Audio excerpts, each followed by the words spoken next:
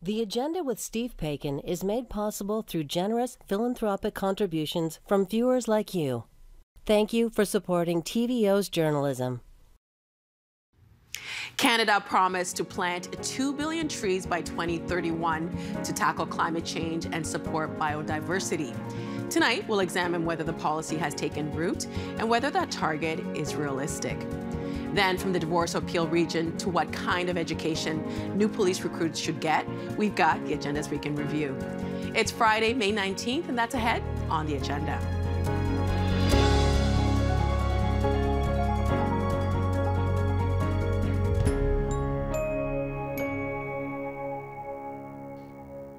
It was a novel election promise. Vote for us and we'll plant 2 billion with a B, trees to help fight climate change.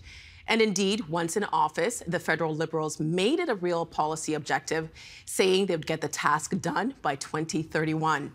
So, as warnings about rising global temperatures hit new highs and wildfires consume 500,000 hectares out west, let's find out how it's going so far with Jessica Kaknavicius, CEO of Forest Ontario, which is a not-for-profit tree planting and forest stewardship organization that's partnered with the federal government for the 2 Billion Trees program.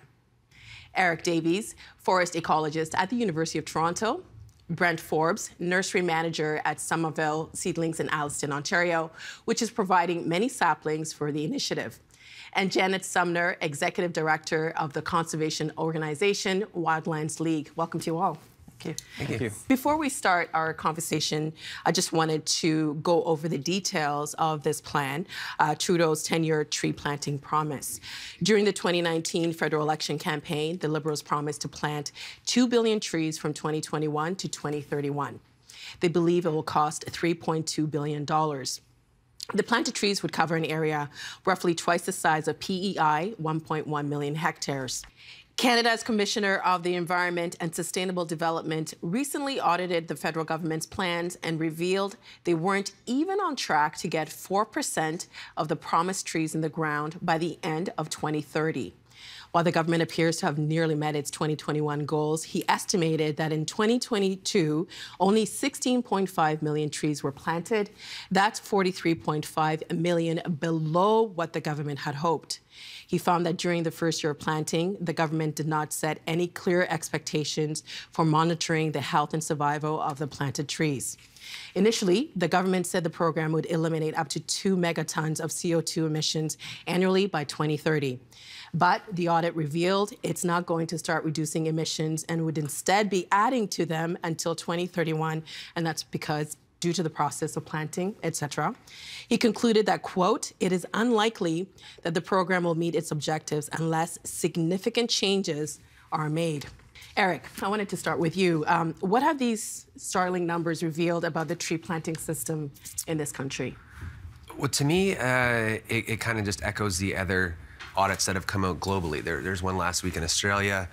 There's a number out of the US and the UK showing that when you try to ramp up tree planting to really high numbers, you often get really high mortality, or you're forced to use low-quality stock, plant them specific times, and there's a new book out from Fred Pierce called 1 Trillion Trees. It's a global review of tree planting projects, and it shows that a lot of them are not working when they're forced, and natural forest regeneration is as or more powerful. So in a general sense, I think it is just a similar audit to... It's a wake-up call, you say? I think so, yeah. And when you say high mortality, you mean the trees die?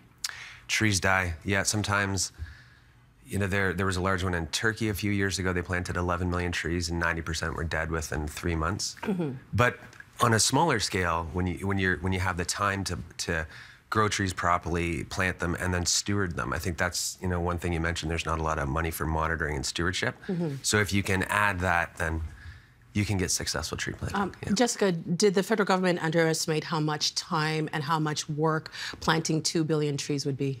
Yeah, I think that people have to realize that it takes time to grow trees. So everything from seed to tree to in the ground to ensuring that they grow into healthy forests, that takes time. And so doing a review 1 year after a program is launched is hard because we're all trying to ramp up capacity. And so working with organizations like ours, Forests Ontario, and through our national planting program, Forest Recovery Canada, we really focus on ensuring those trees survive by working with amazing partners, by working with nurseries. And so we have over 83% survival rate on our trees that are getting planted. So again, it's that concept of time. And for a lot of us in this sector, we don't think 2-3 years ahead. We're thinking decades ahead. How do these trees turn into really healthy forests? And for us, we need to think of this program like that. How are we investing today to ensure that these trees that are being planted are going to be healthy forests in the future? And Janet, Eric mentioned that, some of these trees are they're dying. What else do you attribute the delay to? Well, I always expected the delay. And the reason for that is because it takes, to Jessica's point, it takes 3 to 5 years to actually grow the trees, to get the saplings, to plant them in the ground. So that was fully expected in my view, or it should have been. And it also takes time to get the provinces on board. And the provinces have promised, or the federal government designed the program so that the provinces would be delivering, provinces and territories would be delivering over 60% of it. And those agreements have not been forthcoming. At the time of the audit, none had been signed. So we've got one signed now with British Columbia, but we've seen a delay, and that's because provinces are lumping everything into it, whether it's a conservation agreement on nature, the promise around 30 by 30, caribou conservation, and when you do that, it creates delays in the system and getting those agreements signed. So why aren't the provinces signing? Well, because they're trying to negotiate everything and the kitchen sink all at the same time. And so this is taking a delay on this and getting it in, and they've got other demands, et cetera. And they didn't sign up for the 2 billion tree program to start with. It was a federal government promise. Do you think that the federal government should have foreseen this happening? I'm not sure. They were looking for dance partners, and I think that they could have actually had a broader look at who the dance partners could be. But when they designed the program, they said, oh, our partners are going to be provinces and territories. They'll want to do that. If you look at Ontario, they actually canceled a tree planting program here when they got elected. So I would actually say that provinces aren't the only entity. We should be looking at municipalities. We should be looking at being more directional as well in terms of how we do our tree planting. Brent, 2 billion trees, that's a lot, and planted in 10 years. Was this a lofty goal to begin with? It is a lofty goal, but it's an ambitious goal, and those are the type of programs that we need when we're talking about all the benefits of planting trees. We want to see numbers like that. So I think that there should be some credit given to the size of the program and the scale. To my knowledge, this is the first national tree planting program that Canada-wide and covers all of the diversity we find across Canada. So from the unique ecosystems here in Southern Ontario all the way to BC, which is a very different system. So I think, as others have said, there needs to be time to scale that up, to get the program running, to start to grow the trees, and communicating with the nurseries and the other partners to get them in the ground. You said it was an ambitious goal, but even if you say 1 billion trees in 10 years, that sounds incredible. So why 2 billion? Why that number? I can't speak. Maybe someone else can speak to the exact reason for the 2 billion. But it's a reflection of what we need to do to combat climate change and to get more trees in the ground. Canada-wide has an immense tree planting program all across the country in areas that have been harvested for forestry, reforestation, and then here in Southern Ontario when we talk about afforestation, so reclaiming those areas that were once forested. Because I'm just trying to think that if, yes, it's a great goal, but if it's a number that's ambitious and we can't achieve, then what's the point of saying 2 billion trees? Eric? Well, yeah, I think, when this was announced, the 2 billion tree program, everyone I ever knew called me and said, Eric, finally, we've got this national program. And so I think it should be celebrated that we're trying to get our goals high, because climate change is a big goal, biodiversity change is a big goal, and human health, which is the other kind of third goal. So we need to do it. I mean, I think More important than planting trees, though, is stewardship of the ecosystems that already exist across Canada. I mean, so the number itself is not what we should be focusing on. Yeah, it should be more the health of the forest. We should look at, instead of 2 billion trees, it should be like 1 million hectares of Canada's forest should be restored in urban and rural areas, stuff like that. Do you think the 2 billion trees program is planting the right type of trees? No, that's a big problem, actually. Like, if the 3 main goals of the 2 billion tree program are carbon capture, biodiversity enhancement, and human well-being, and I think that all 3 of those are better achieved through stewardship. And like, one thing with the 2 billion tree program is if you look at the species they're recommending to plant, almost half of them are non-native, including invasive species like the Norway maple. So if we're planting non-native invasive species across Canada, we're going to end up with dysfunctional forest ecosystems that are not functioning as ecosystems and not providing carbon capture, biodiversity, or human health benefits. And I would say, too, that I think it's really important that you work with partners that are focusing on the right tree in the right place. And so what we mean by that is looking at what's right for the ecosystem, what is going to survive, what is actually going to turn into a healthy forest, and then working with seed collectors, working with nursery partners to grow the right species. So that really comes down to finding the right partners that are committed to that as an organization to ensure that those trees survive. Well, sorry, I think to echo what Jess said, that's one of the most important elements of this program, is that we're simply not growing trees and seeing them go out the door and that's the end of it. These are planted and planned by professionals with the correct species for the correct site.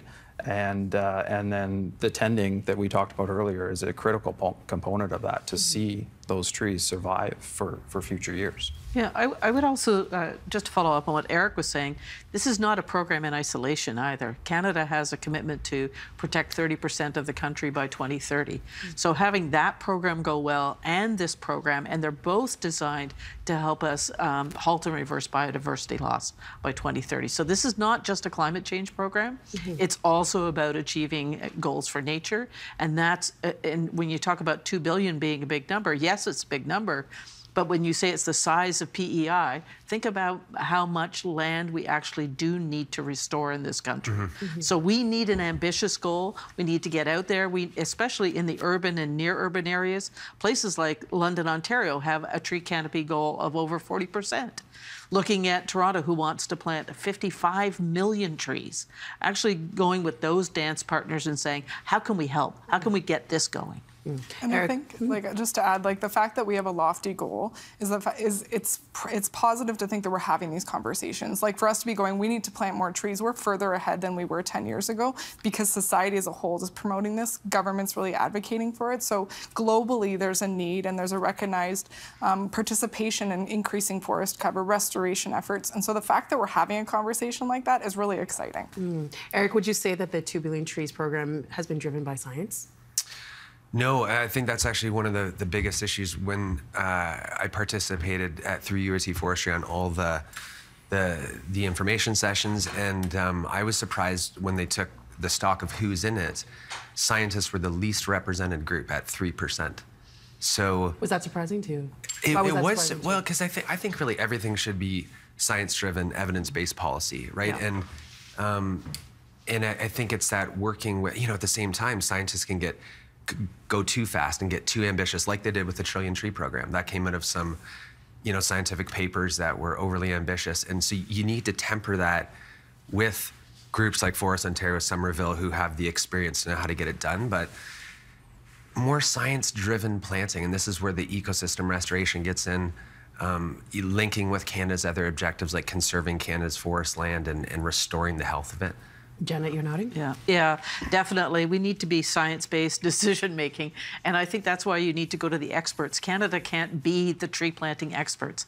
They need to rely on those experts, Trees Canada, Forest Ontario, finding places that they can go and work with. There's lots of expertise in the City of Toronto, other municipalities across this country, and that's why I say that I think to broaden the dance partners would actually be really helpful, and looking at them as a delivery mechanism for those 2 billion trees, and not just waiting for proposals to come in. And that's one of my major criticisms of this. I think it's been far too proposal driven, and they could actually be more proactive in driving the trees to the places we need them. Well, so far, the majority of the trees that have been planted in Quebec, BC, and Alberta, but there's also a fair amount being planted in this province in Ontario. Jessica, you have teamed up with the federal government for the work in this province. How many trees has your organization planted in Ontario as part of the program? So we're working on a commitment to work with the federal government to plant over 30 million trees over the next 10 years, and that's working with partners. But when you think of like what's being promised across the actual program, 65% of that is going towards provincial and territorial governments, and 25% is going towards private land across Canada. So we work mostly with private landowners in Ontario to help them establish forest cover. So that also takes time. So we get back to, why is it delayed? We have to work with individual landowners to find places to plant trees, then find the seeds and the trees to get them in the ground, work with our nursery partners to grow the trees. So it does take time and investment, but we're excited about the opportunity to contribute to the program and look for ways to scale it across Canada. You mentioned it was 30 million over 10 years, and some of your partners are private. Who else is planting these trees? There's a lot of other nonprofit organizations as well as private companies that are planting lands, including Indigenous organizations and communities. I think what's interesting about the program, it's a cost share program. So government is contributing, but then organizations like ours, Forests Ontario, we also have to find corporate support to contribute towards the program. So again, that takes time, finding ways to find fundraising and really promote the encouragement of investment in this program. And so, we're really on the hook to be able to bring in that additional support to be able to plant the trees. And we've been doing it for over 20 years in Ontario, and we're excited about doing more of it across Canada. Are you using volunteers or professionals? We use professionals for the large-scale planting. We do have other programs that are not part of the 2 billion tree program where we work with volunteers. It's so important for people to find that connection. So that volunteer piece is really valuable for people understanding and benefiting from trees. But in the end, it's not going to come down to volunteers planting 2 billion trees. It's really professionals, and that's what's needed to get to Eric's point, to grow healthy trees. But the volunteers aspect also creates that kind of like ownership, like this is definitely, and that stewardship and that connection, it's critical, but it's not going to be the way we achieve the target. Brent, where are these trees being planted?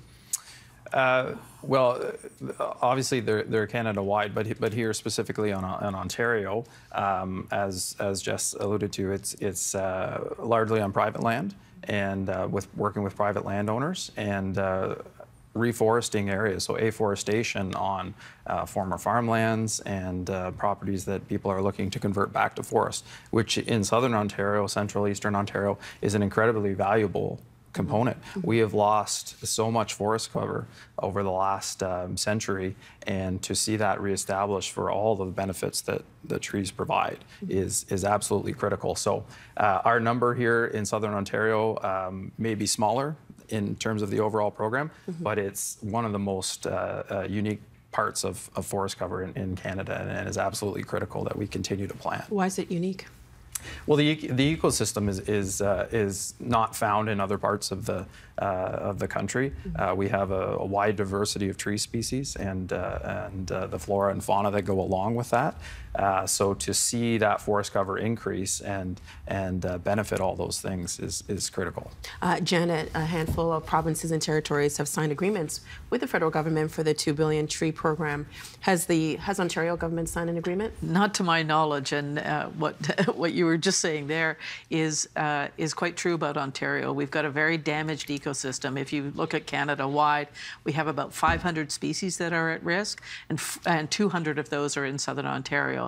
And we've got the least amount of land protected and the highest pressure from development. So finding ways to actually restore that landscape, places like Windsor have annual flooding events, finding ways to actually restore the ecosystems that can provide that climate resilience and help species at the same time is an absolute must. So I would really encourage Ontario to get that agreement done and start the tree planting, because doing private land is great, but we need Ontario to actually really step up and start to engage in this program. Do you see this program being successful if the government of Ontario doesn't sign on? I mean, if all the other provinces sign on, it could totally be successful, but it will be a failure for these ecosystems because this program is not just about the 2 billion trees. It's about restoring nature, achieving that target of halting and reversing biodiversity loss, and helping on climate change. So if Ontario chooses not to participate, that will be unfortunate and be damaging for these ecosystems, but they may achieve their 2 billion target. They won't have achieved their target about halting and reversing biodiversity loss. So, Eric, you've said the program should be focused on natural regeneration instead of artificial regeneration. Yeah. Can you help us understand the difference between those terms? Yeah, so it's in forests, if you go into a forest ecosystem, they continue through the process of natural regeneration where trees make seeds fall to the ground, and they grow. If you go across Ontario, especially in urban and rural areas, natural regeneration has largely, it's greatly reduced. And so, but the power of natural regeneration is huge. We billions and billions, hundreds of billions of trees naturally regenerate every year. If you go into the Toronto Ravines, for example, that's 27,000 acres of high quality forest, accessible to 5 million people, and you'd be hard pressed to find an acre of that is healthy. yeah. It's invaded with non-native tree species. There's very low natural regeneration. So we should really be focusing on going around to the already existing forests in our parks and hedgerows of farm fields. Everywhere you go, they're full of invasive species. All these conservation groups that are getting land, the amazing stewardship groups, they need more funding to go in there, remove invasive species, get volunteers in, and help that natural regenerative process happen. How's that different from this program? Well, tree planting is what they call artificial regeneration, and it's very important. Sometimes it's the most important because it's the most technical. I mean, you look at the work that they do at Somerville. Brett's one of the best tree growers in Ontario, and Janet mentioned species at risk. There's lots of species. Most of the native tree species in Ontario are declining everywhere. I think tree planting should be focused on getting high quality local native trees into the ground to subsidize natural regeneration. Jessica, is that possible? What do you think of Eric's idea? Yeah, like I agree that there needs to be a balance of natural regeneration, and also what I'm hearing is like focusing on what's there and making it healthy and improving the quality of forests and growing that into healthy forest landscapes. But in addition to that is finding ways to help speed up the process in spots where it's going to take a lot more effort to bring back forests. Degraded farmland isn't going to naturally regenerate in the time frame that we need, or really might not regenerate with the species that we need. So that artificial regeneration or the tree planting is important to speed up the process, especially if we're looking at these forests contributing to that climate change impact in the long term. It helps to do the tree planting to speed up that process. Brent, Eric said you're one of the best in the province. We don't really understand how this works. How does this work? Yeah, it's a complex process, and one of the challenges with the program is when growing trees is the time frame that it takes. In a lot of cases, here in Ontario, 3 years is probably the average to grow a tree that's suitable for planting out. So from seed to sapling? From seed to sapling to shipping out, and that wouldn't include important elements like seed collection or infrastructure related to planting trees. So it's a lengthy process involved with that. But one of the unique things about Ontario, to some of the previous points here, is the infrastructure that we have built up over the last 20 years, in large part to partner organizations like Forest Ontario and all of the agencies that do plant trees in Ontario, that it's not just the tree, it's seed collection, and it's getting the tree in the ground, and it's tending the trees on these complex sites that have different requirements, the diversity of species that we grow. So it's really an impressive infrastructure to get trees in the ground and see them succeed. But overall, it can be a lengthy process, and that's one of the important things that we want to discuss with this, is how long it takes to actually grow a tree. And I'm guessing, too, from your answer, that this is not just something you do, this is something that you care very much about. Why do you think it's important for people to understand what it takes to actually get these trees into the ground?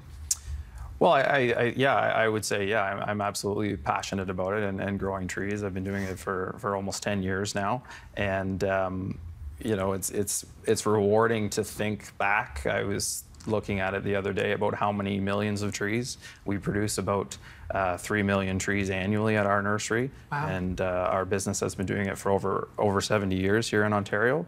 And it's rewarding to think that all those trees are going onto the landscape and creating all those benefits that we want to see.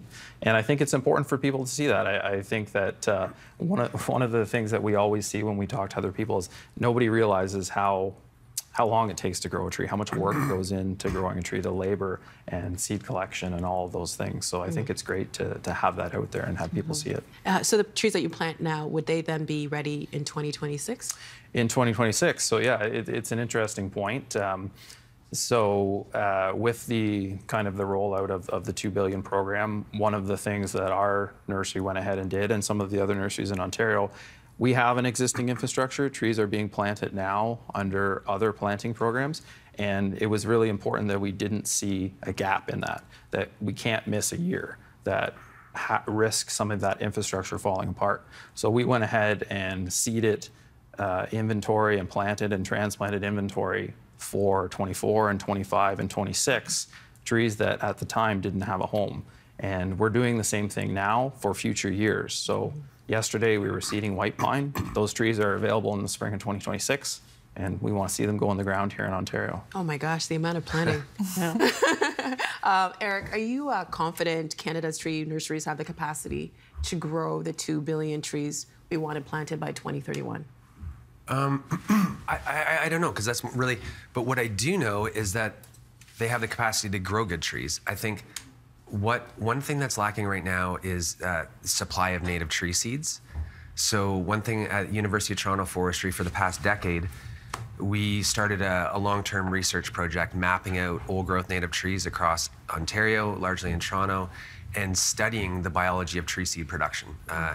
And we've learned a lot, because one of the things, again, Somerville was actually an early partner about 10 years ago. And we're giving, some of these seeds of the local old-growth trees to nurseries that can start growing local native species. And again, it's really hard to get that. So that's something I think if we can help the tree nursery industry, scientists can, ecologists can, everything, from helping provide local seeds and then even locally planting those trees in a great way, giving them the follow-up stewardship they need. Does anybody here think that we can meet that target by 2031?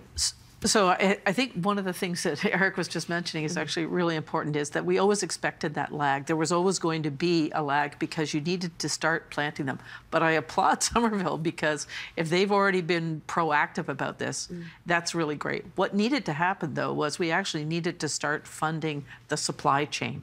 And what we did instead was the program was designed to say, well, let's fund the demand side, and then that will actually increase the supply. And I think we needed to do both at the same time if we actually wanted to meet that target. And we're not going to meet the target unless provinces start to step up, because they're 65% of the challenge here. So we really need provinces to come on board. And if they do, and we can accelerate this, then we might have a chance. But again, the 2 billion is not the point. The 2 billion is how to achieve your halt and reverse and how to get to your climate change goals. I think that's a great point. And I think I can't speak for other nurseries, but certainly our nursery and some of the other nurseries that we work closely with here in Ontario have the capacity to grow more trees. And I would say that's echoed Canada-wide. We have nationwide, there's a massive tree planting effort. There's growers and greenhouses all over the country growing lots of stock. So simply being given the commitment to that once they grow those trees, that they're going to go out the door and they're going to end up in the ground is really what they need. Long-term, kind of sustainable commitments to grow trees is the way that it's going to happen. Eric mentioned before that there's a lot of planting initiatives around the world. Jessica, can you help us understand how does planting 2 billion trees actually combat climate change? Yeah, so one thing we have to realize is that if we want to actually contribute to solutions for climate change, forests have to be a part of the solution. And so for Canada, we signed up to reduce our emissions between 40 to 45% lower than 2005 targets, or 2005 emissions. So what that means is we have to look at forests as a solution for us to reduce, in addition to other things like focusing on manufacturing and reducing emission output. And so forests, as they're growing, sequester carbon carbon. As they get bigger, they continue to sequester carbon. So these trees right now will take a couple of years for it to even show in any type of register that we're actually reducing carbon. So it's really that long-term, like you said, long-term agreements, but also long-term expectations that these trees are going to sequester carbon, but it's going to take a long time for us to see those results and for us to be committed to that, to seeing that, and to say, you know, maybe it's going to be 2050 before we see it, but imagine if we don't plant the trees today, we won't see the solutions for tomorrow. So doing something today is better than not doing anything at all. You mentioned the year 2050. So we know from the commissioner's report that these trees will not be reducing CO2 emissions until 2031. The federal government had been relying on the 2 billion trees to reach their goal of a 40% cut in carbon emissions by 2030. Do you think they'll now have to change that goal, Janet? For me, yes, I think that the commitment to see them achieve these goals through the tree planting and finding a way to sort of count the carbon that they're going to absorb is one aspect of it. But the other aspect is the cooling effect that they provide in municipalities. When you have a tree canopy cover that's 40% of your municipality, all of a sudden your costs and your emissions for doing air conditioning start to become reduced. So I think that we need to look beyond just what trees can do in terms of how much carbon dioxide they can suck up, but what are they doing in terms of the overall ecosystem and the benefits that they're providing. It also provides climate resilience as well. So I think that this is, there are a number of factors with the trees, but I would say you're right, that it's going to be tough to hit that target right now.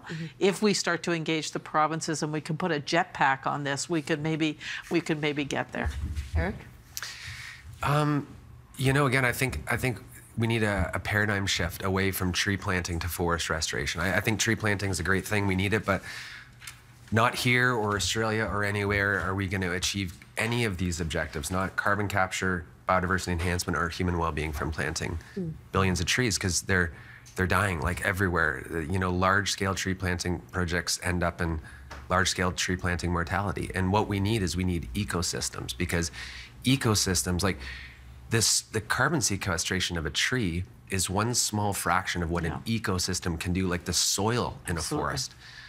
They're discovering can sequester as much as trees. And if you think about biodiversity, they don't live in straight rows of tree plantations. And human health and well-being, a paper, a global meta-analysis came out a couple weeks ago with now 832 studies showing how people benefit from engaging with nature. So I think if we're in a race and if we want to achieve these goals, we're going to get bigger bang for the buck by local stewardship with farmers and hedgerows and urban parks. So, and I would say too, like, I don't want to discount tree planting. I don't want to say that it's not a solution or we shouldn't do it. I do think it is a solution. It's part of a solution. There's a lot of things we can do to reduce our carbon emissions or increase sequestration. But I also want to point out that not all the trees are dying. Like, we're working really hard with a lot of partners to ensure the trees do survive into healthy forests. So I want people to know that programs, when you work with the right partners, we are trying to make sure trees grow into healthy forests. That's not like the right partners will focus on that. I've just got 1 minute left, and I want to give it to Brent.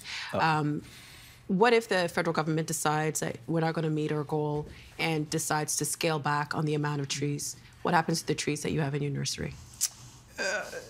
Well, I mean, certainly if the trees didn't have a home, I mean, we couldn't continue with the growing process. But I think as we stand right now, that we expect the stock that we're growing to go into the ground, and we have Ontario, as I said earlier, has a unique system. It's a robust tree planting system, and we expect the partners to continue to plant those. So we're looking forward to the coming years. Okay, and Eric, I'll give you the last 30 seconds. Well, I think echo what you all said, is that it's an exciting time to be in tree planting, forest restoration, all of this stuff, and somehow, like this panel discussion shows, it's bringing in all these elements together and in a complementary way. So I mean, we're heading into a long weekend, and the thing that I want to do the most is go to a park and just lay underneath a tree and enjoy being outside. So thank you so much for helping us understand this issue. We really appreciate your time and you all driving into the studio. Thank you. Thanks so much. Thank you so much.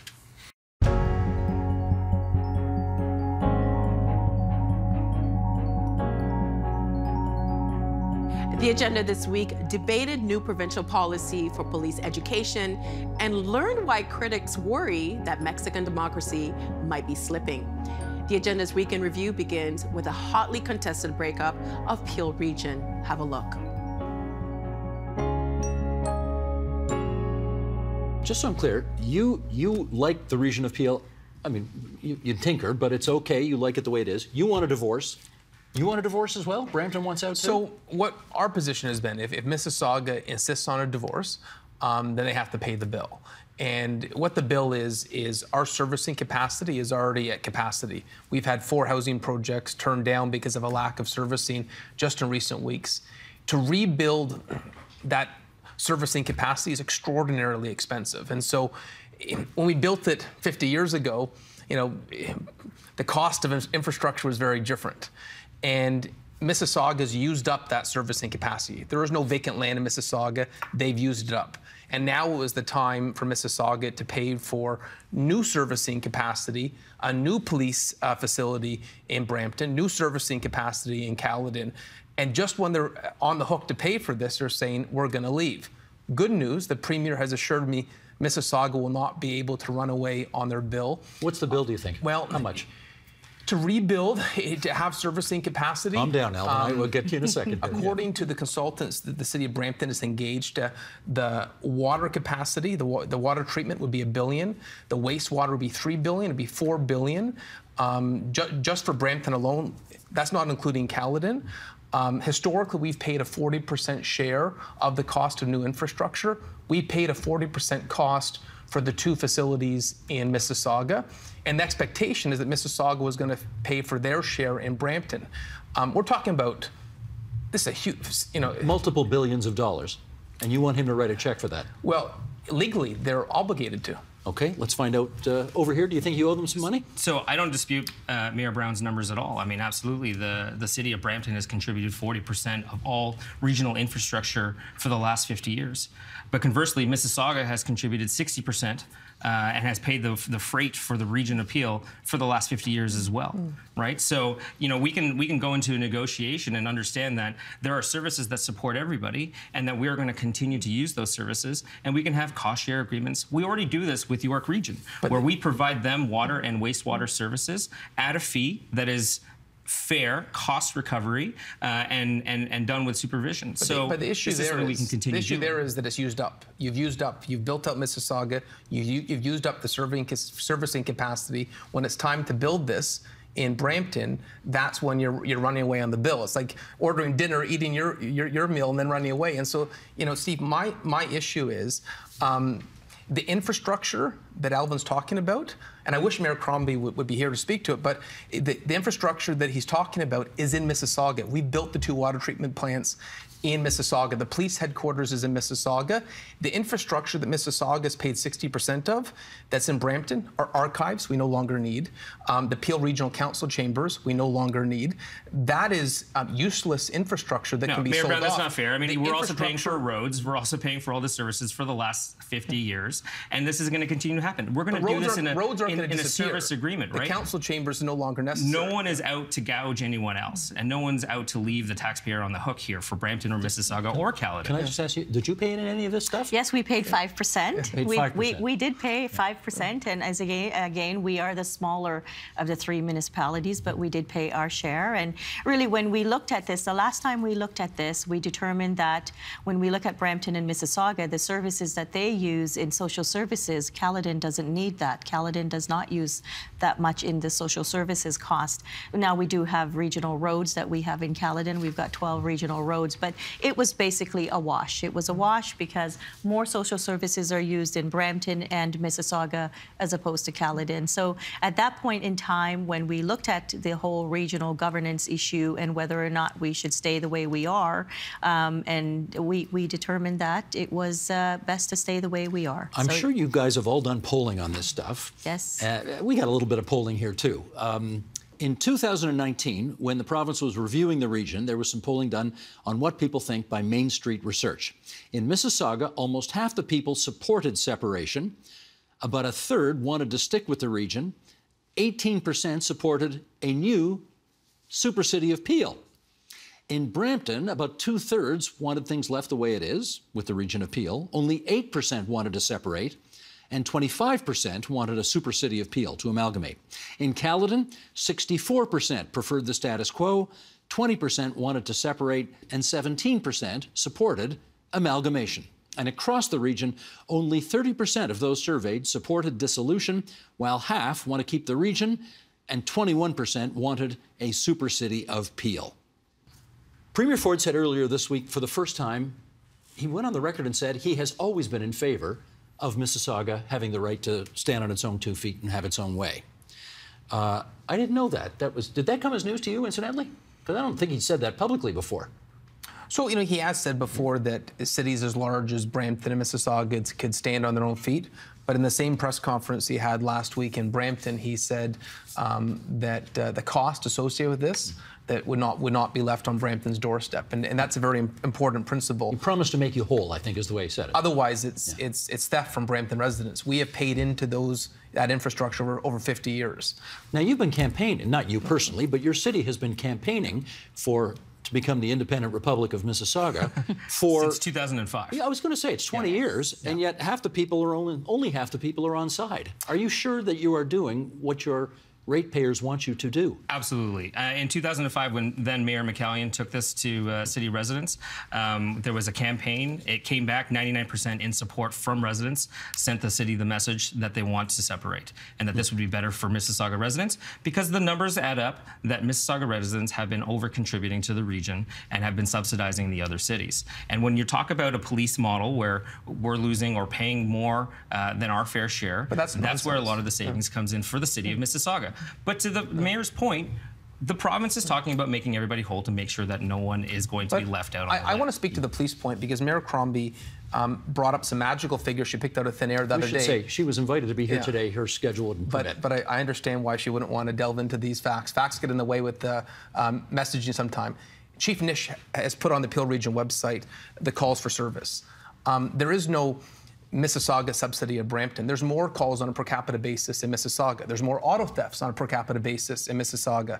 There is no subsidy. That's on the Peel Region Police website. It's on right now the funding allocations on a per capita basis.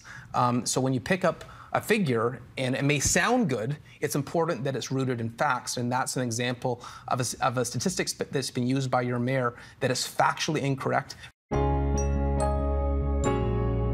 It's demonstrably apparent that a better educated officer does better in the field, leads to more positive police-citizen interactions.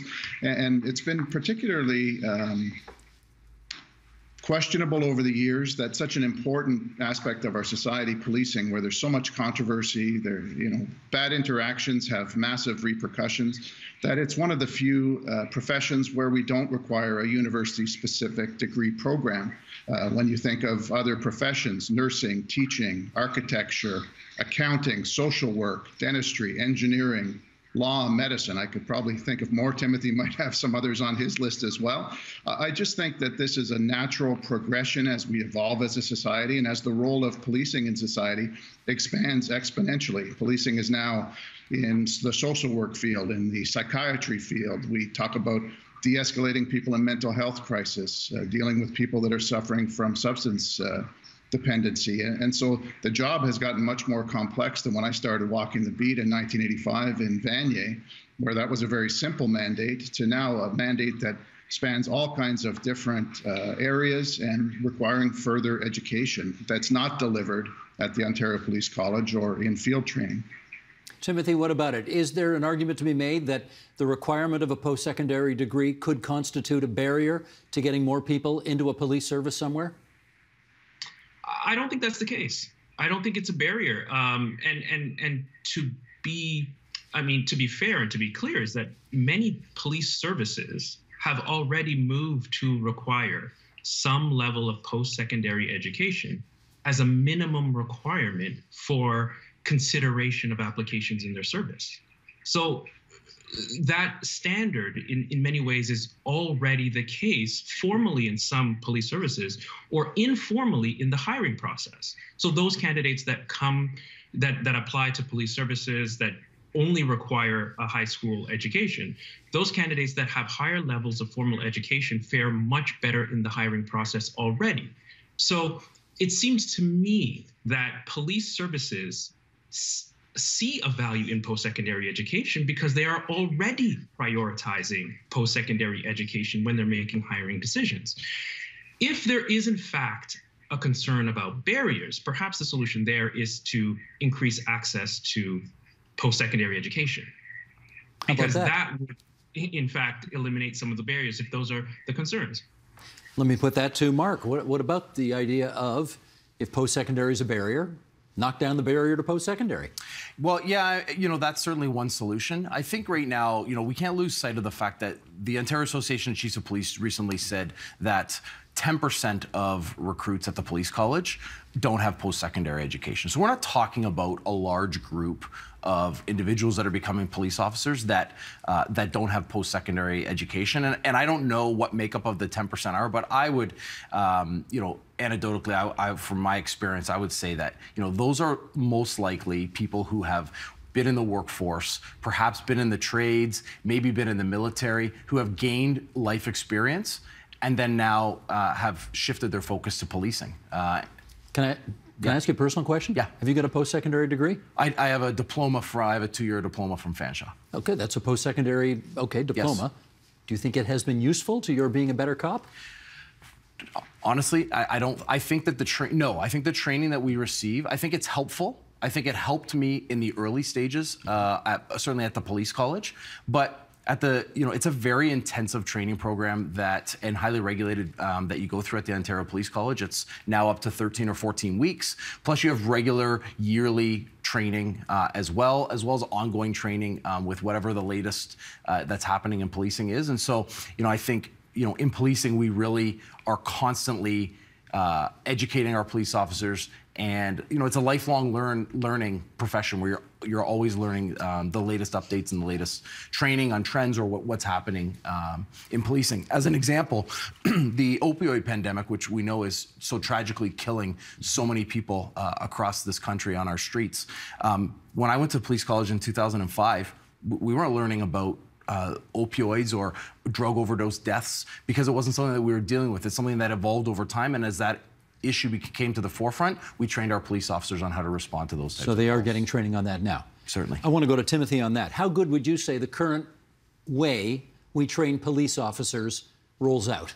Well, I think to assume that the education that's provided at the Ontario Police College or in-service training, as good as it may be, is sufficient to address the kinds of complex public safety concerns that are facing many, communities in Ontario. I think it's perhaps a little naive. What we know is that police training over the last decade has had to be revamped because it has been proven to be ineffective at responding to certain kinds of incidents.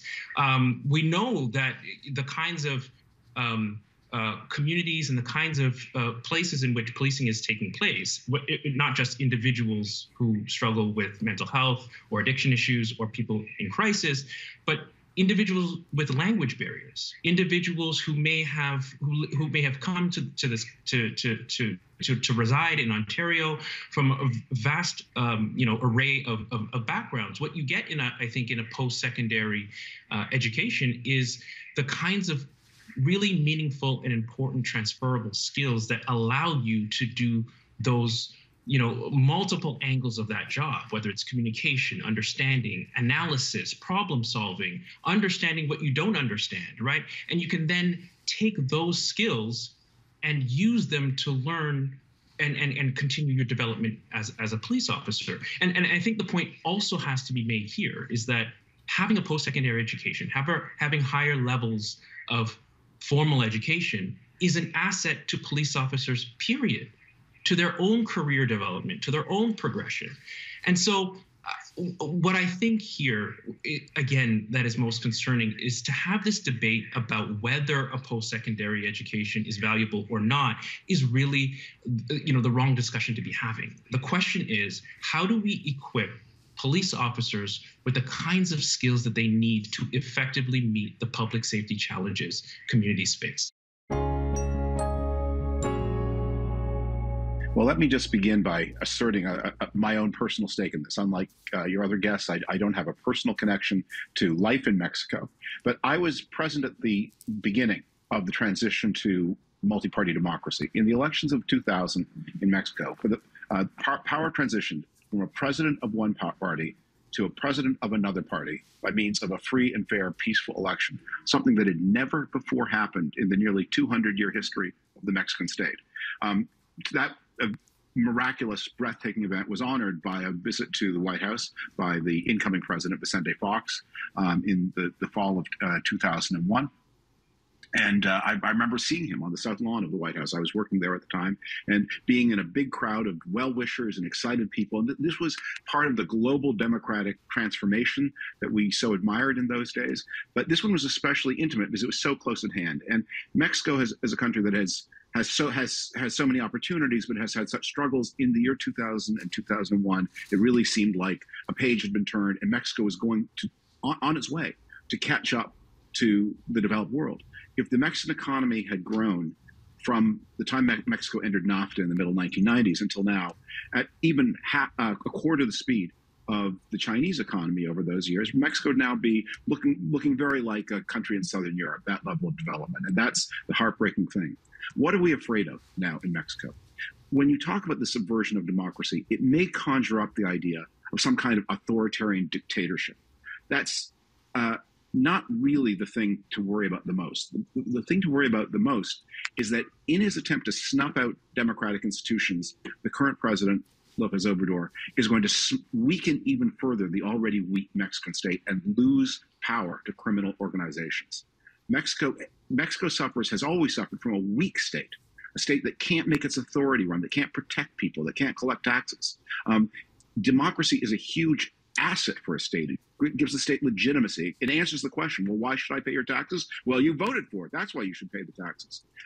If López Obrador continues to do unto Mexico what he's been doing, you could see not a return to the kind of heavy-handed authoritarianism of the past, but to a breakdown of authority that opens the way to all kinds of criminal elements who already are so present in so many areas of Mexico's territory.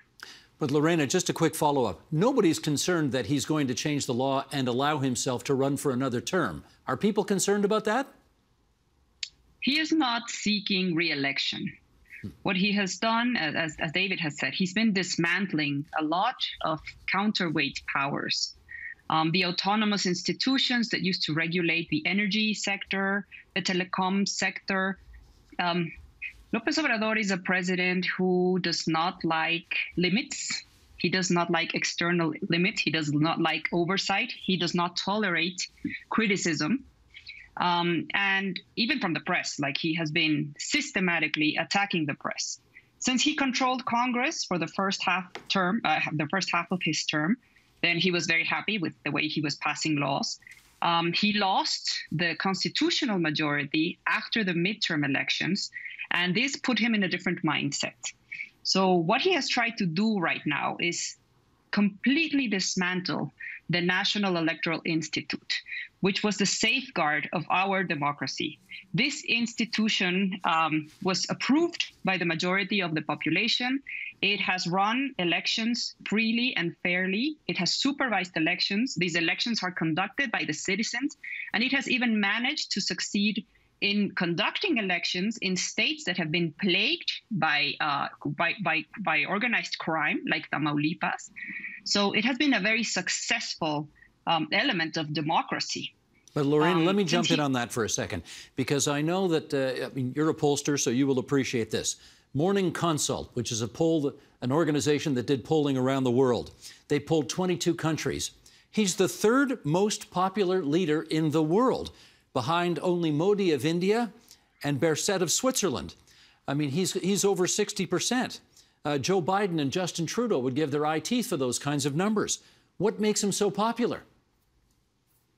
But in Mexico, we have to look at our history. In Mexico, most presidents are popular. Since 2000, which is what we consider a democratic period, since Vicente Fox, even since 1994 with Cedillo, where we had our first divided government, etc., Most presidents have been around high 50s, low 60s. The only exception was Enrique Peña Nieto, the president who was former to López Obrador.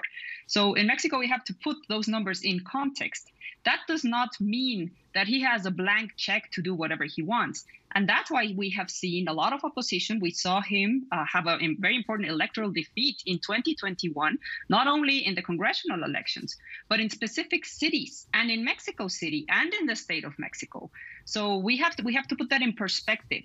For advanced democracies, for industrial democracies, these are high numbers. In Mexico, and generally, presidents are well liked. We are very lenient with our presidents, and we don't have re-election. So, that doesn't necessarily turn into electoral numbers.